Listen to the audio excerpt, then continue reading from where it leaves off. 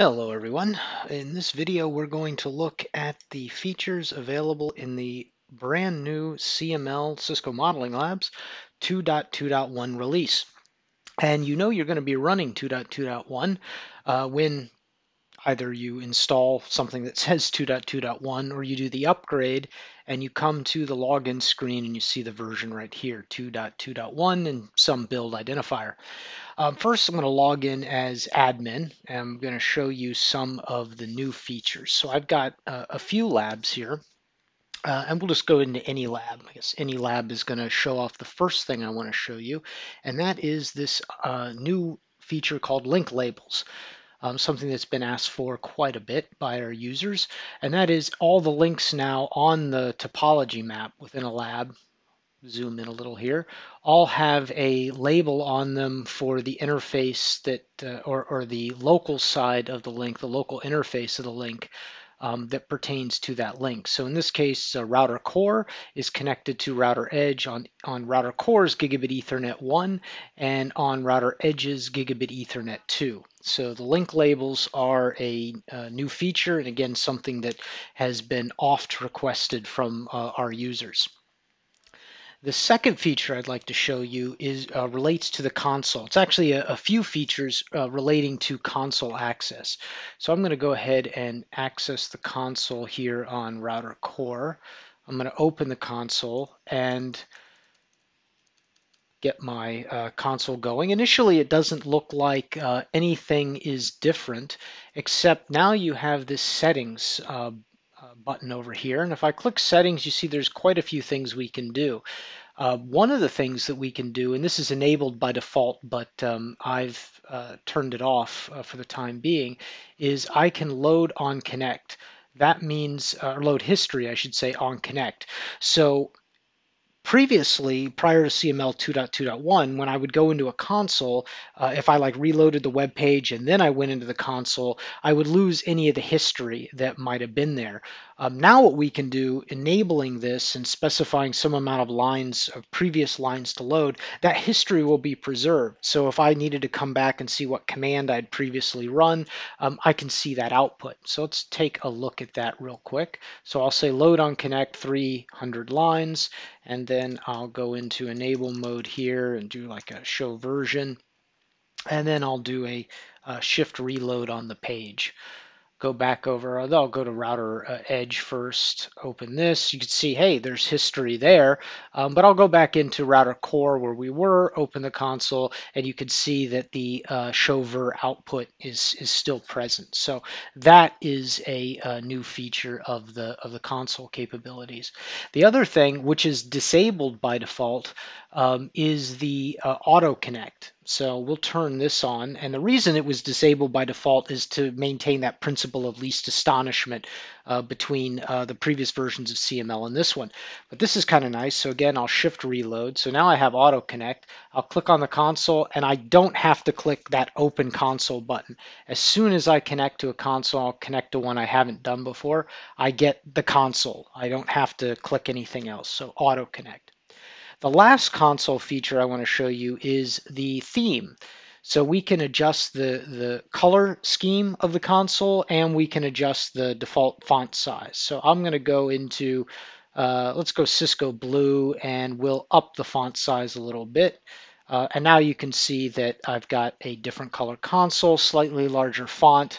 I can go and show like a Retro 1, and I got that neon green that's burning out my eyes. But that is something else that is a new feature. And all of this is persistent in the browser session. So it's using local browser storage to maintain these settings. So this is persistent insofar as you're using this browser. So those are the new console features, and that's the new link label. The other thing that's really cool that I want to show you, and the reason why I have these three labs, customer A, ISP, and customer B here, I want to show you the new capabilities in CML Enterprise, at least, of multi-user capability, the new multi-user and grouping capability that you'll find in CML 2.2.1. So what I've done, I've got this customer A topology. We just been looking at that. That connects out to this quote-unquote internet. The internet is an external connectivity just using NAT, really. It's just using NAT. And I've connected the two customers in my ISP here. And so I'll look at the config. It's just using the standard NAT, but I'm using that as a rendezvous point between those customers and the ISP so that, remember, I've got auto connect on the console. So I can do BGP. I can act as, well, actually, I'll show, actually, I believe show IP BGP. So I've got some peers going over on the I've got some peer relationships set up with the customers. So I'm acting as an ISP here. But let's say I was doing this as a learning lab. I've got a customer B network, customer A network, and I wanted to create user accounts for students, and I want them to be able to interact, but I don't necessarily want them to interact with the ISP. The ISP, the instructor setup, that's something that is going to be one instance of that for however many customers I have. So when I go into system administration and into user management, you'll notice this screen looks very different now. I've created a student B user, I've created a student A user, and of course I have admin. And student A and student B are non-administrative users. So we've been able to do that since 2.1, 2.0. We've been able to create this. That isn't users in and of themselves aren't interesting. What is interesting now is this idea of grouping. So I have a group called base Bravo, a group called base Alpha, and if I look at this, I can assign users to these particular groups. So I have student B in base Bravo with admin as well, and then I have in base Alpha, I have a student A and admin as well. The other thing you notice here is there was a user edit and then there's also a lab edit. I can assign labs, specific lab instances to these groups, and I can say that users within that group have specific access or labs within that group have users have specific access to that, either read only or read write. So those are the permissions they have now, either read only or read write. So let's take a look at what that looks like. So remember, I've created a group called Base Bravo. Base Bravo has customer or student B in there and admin. I'm logged in as admin and I can see all of the labs. Now what I'm going to do is log out and I'm going to log in. First, we'll go A before B. We'll log in as student A. That's the user I've created or one of the users I've created. I can only see the customer A lab. Remember, I had 4 labs logged in as admin, all said and done, but I can only see the customer A lab because that's the group that I'm in. And when I click on that, you see the topology like I saw before, and then I can say, you know what? I'm going to go in and configure router core. Remember those settings, even though I was logged in as admin, I said the settings are on a per browser basis. So that's why I still see auto connect and I still see the neon green there. So I'm going to go in, let's say to into GI1 and say description. We see via link labels that it goes up to router edge, so I'll just say the description is router edge.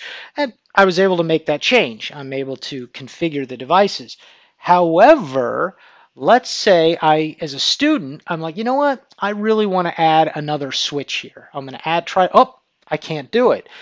The permissions for this group for this lab were read only. And while admin will be able to think of it like the instructor will be able to make those changes, the student, because they're a non-administrative user, they only have read-only access to this lab. So they can't make any topological changes to the lab. So that's great to be able to say you can interact with this lab, you can configure things, but this is the topology you're dealing with.